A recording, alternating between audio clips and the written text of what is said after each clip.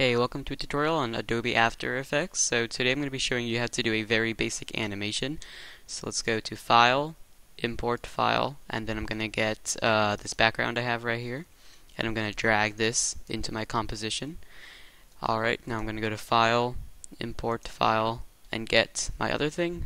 I had a logo of Maya. Okay, now we're going to want to drag this onto here and put that on top so that it's on the top layer and we can see it through. Okay, so now we can scale this down maybe a little bit. Click on there and then hold down Shift to scale that. If you don't, then you will kind of be all weird and not the same aspect ratio. So hit Control Z to redo that. Okay, now press P to get the position, and if you click on this little stopwatch right here, you'll see that little kind of diamond appear, and that is called a keyframe. So I can, let's say, go to 4 seconds in and drag this all the way there, and as you can see, it creates a line.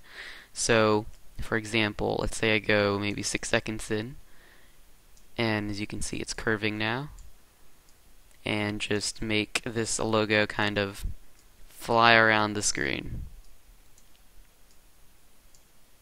Great.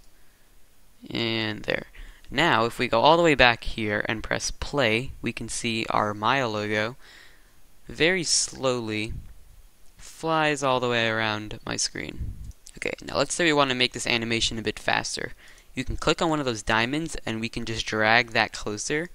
So, whoops, so that it is basically just squishing the amount of time it takes for it to get to that next position. So as you can see, instead of that being like that was around here perhaps, instead of it taking that long, we can just drag that back there and drag that there, and it will be much quicker. So now if we press play, we can see our logo flies around the screen. A bit slow kind of around there, but it's okay. You can tweak it yourself.